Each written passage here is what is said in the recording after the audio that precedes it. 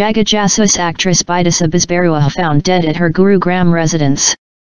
Assamese film and TV actress and singer Bidisha Bezbaruah, who was last seen in Anurag Basu's Jagga Jasoos, has been found dead in her flat in Gurugram, Haryana.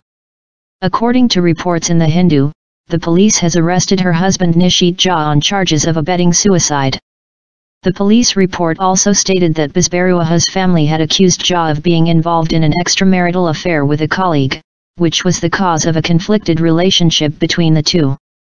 The 30-year-old, who allegedly committed suicide, had not been responding to her family's calls since Monday evening. Apparently, her father claimed in his police complaint that Bezbaruah and Jha had a love marriage, but despite that they had frequent quarrels.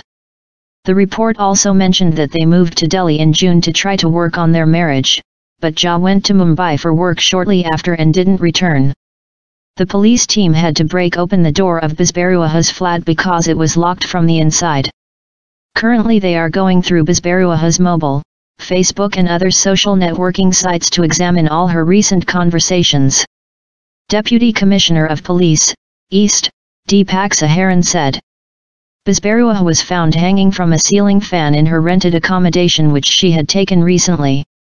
Her father suspected something foul as she was not picking the phone on Monday evening. He approached the police and gave the details of her local address. The victim's father claimed in his complaint that she had a love marriage but often had quarrels with her husband.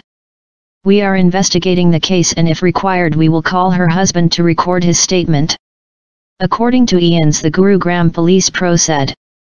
As per the complaint filed by deceased relatives, the case has been filed against her husband under IPC Section 306, abetment to suicide. Bidisha Bezbaruah's body has now been handed over to her family after a post-mortem examination.